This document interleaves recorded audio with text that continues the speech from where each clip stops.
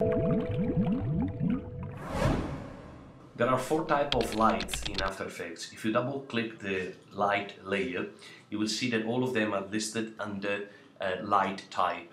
The parallel light is the one that when you turn it on, it doesn't allow you to move it left and right. You see, if I temporarily commit and press OK and I move the light towards the left or towards the right, nothing changed in the shadow.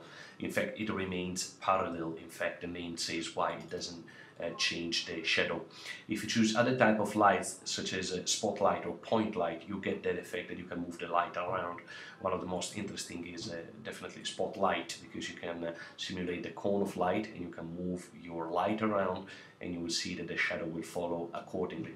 The same goes for the point light, with the difference that it doesn't have a cone of light surrounding, so you don't see the shadow around the layer but only behind the layer, and this one is the so-called point light. The last one is the ambient light, and the ambient light, unlike all the others, is the one that doesn't cast any shadow. In fact, you see at the bottom here it says cast shadows, but if I turn on ambient light, it doesn't allow me to do so. Ambient light is good when you want to give, for instance, a tint to the overall video, and you want to gradually decide how much intensity to provide. But most of the times you won't use this light in a case where you need to apply shadows. For shadows, normally are spotlight and point light.